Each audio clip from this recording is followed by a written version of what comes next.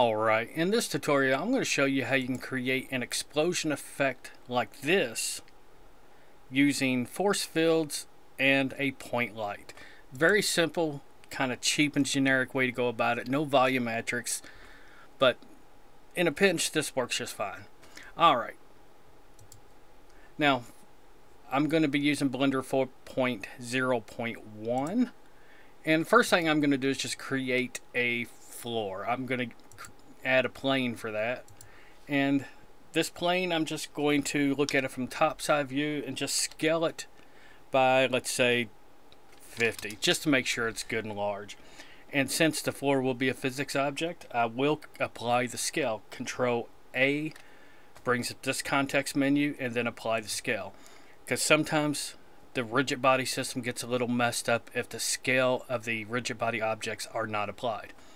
And you can always tell whether it's applied, because if this scale shows 1 right here, all of them show 1, then the scale is applied. If it shows anything other than 1, then the scale is not applied.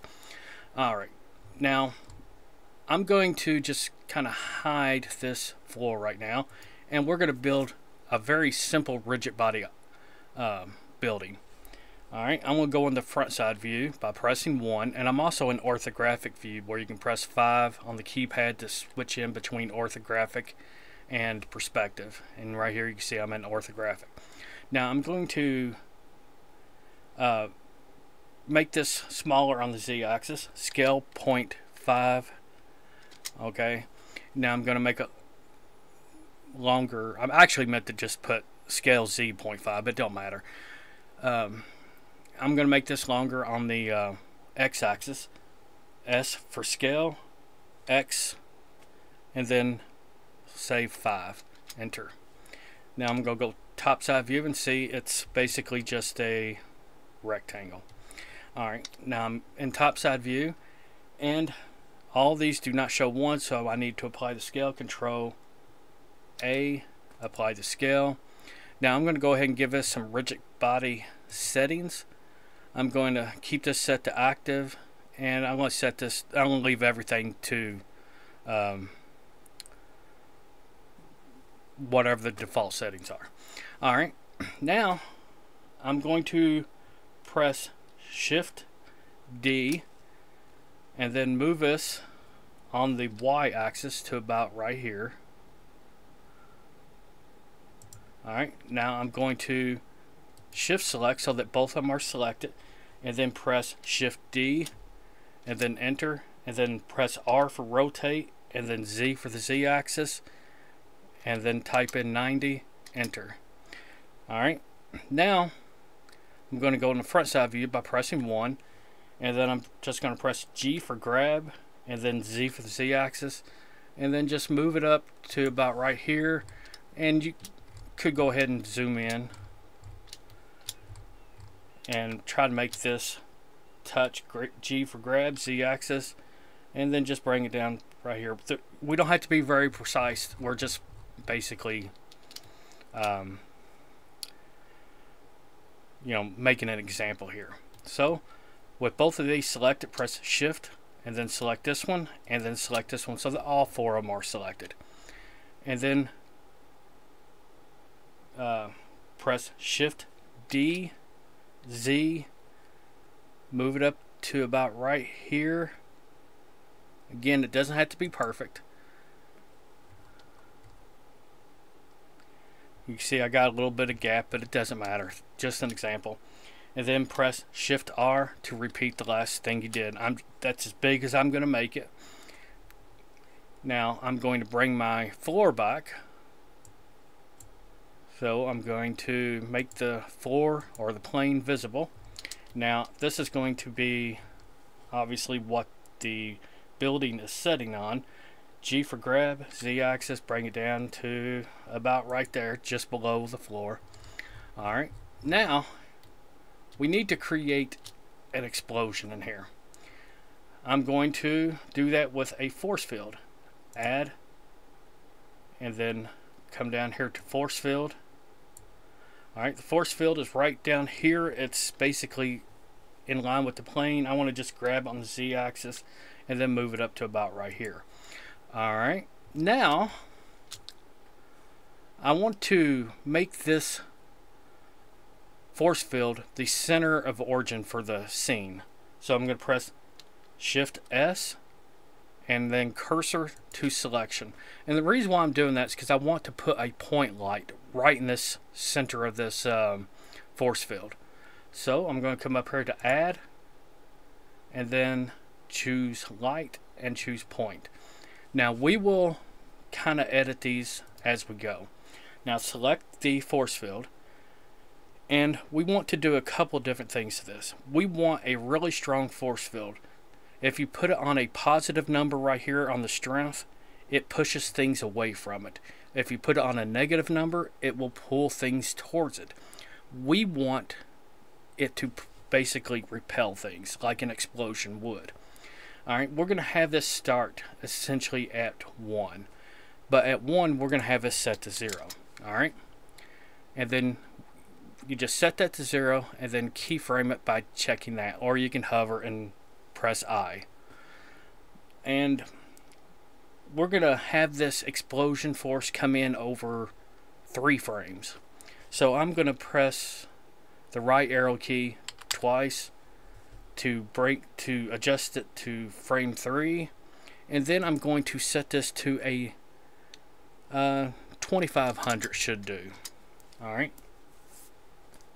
Actually, since these are only set to 1 kilogram, I could probably set this to 1000. And then I'm going to keyframe that. That means at frame 0, it's basically at 0. But at frame 2, it's going to be at 500. And then frame 3, it's going to be 1000. It just ramps up very, very quickly. Alright, now I want it to stay at that maximum strength for 2 frames, which means I need to go over to frame 4 and then keyframe that again, and then I need it to stay or to ramp down a little bit slower than it ramped in. So I'm going to go up to frame 10 and then I'm going to set this to 0. Alright, so basically the force field comes on really fast, stays at the maximum strength for like 2 frames, 3 frames, something like that, and then ramps down over 6 frames. Alright, now let's change the influence limitations of this force field. We want to set a fall off. Minimum distance, I'm just going to turn that on, but it's set to 0, which is fine. And max distance, the max distance is set. You see that little ring that comes out? That's the max distance of influence. I'm going to have it set to 3.5. 3.5.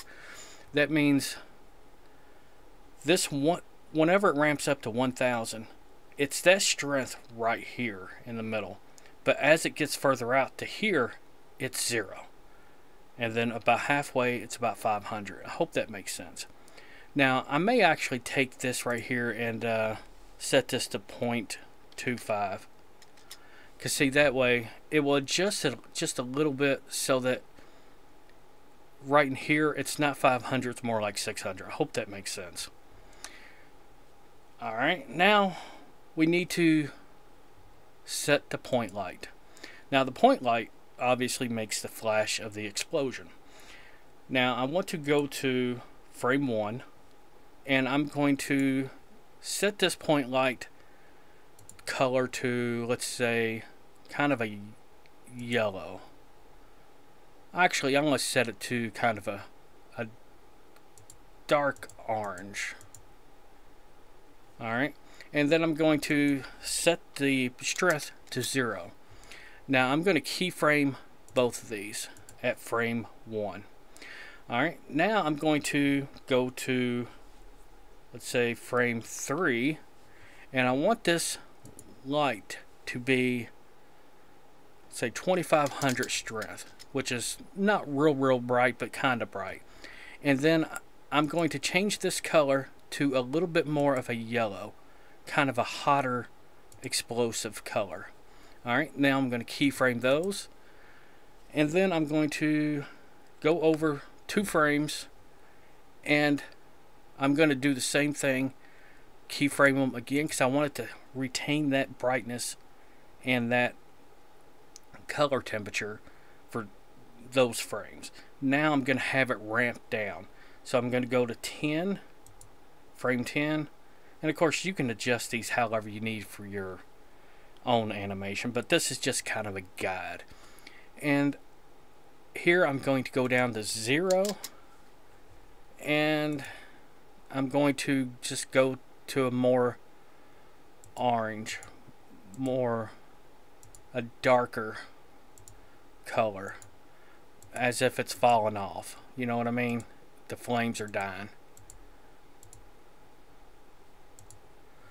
Alright, now I'm going to keyframe them once again. Now, if I was to press play right now, it should work. Of course, I forgot to make the floor rigid body. So I'm going to click on the floor and then go to rigid body, change it to passive. Let's try it one more time.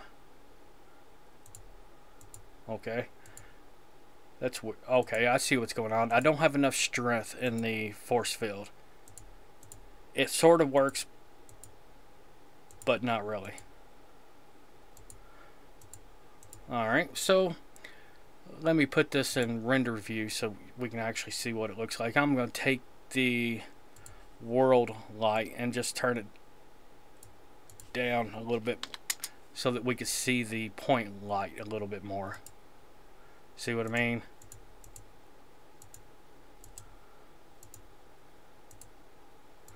But one thing for sure, the force field has to be stronger. So I'm going to click on the force field. Alright, now I'm going to make sure I'm on the physics tab, and I'm just going to click this button until we get to 1000. Now I'm going to change this to 3000.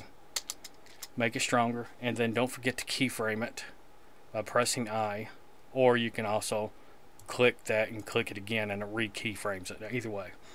And then I'm going to go to the next frame, or the next keyframe down here, which is still set to 1000, and I'm going to change it to 3000. Once again, you can hover and click I, or you can just tap and tap, and then it re-keys it. Alright, now let's try it one more time. Alright, that pretty much worked. That's probably about the right setting. And see, the point light doesn't just come on and flash off. It ramps up slowly. It kind of blinks. So that's probably about right. But if you have any questions about how to go about doing this, because I know I don't explain things very well sometimes, drop a comment below and I will do my best to answer your questions. I guess that's it. Later, folks.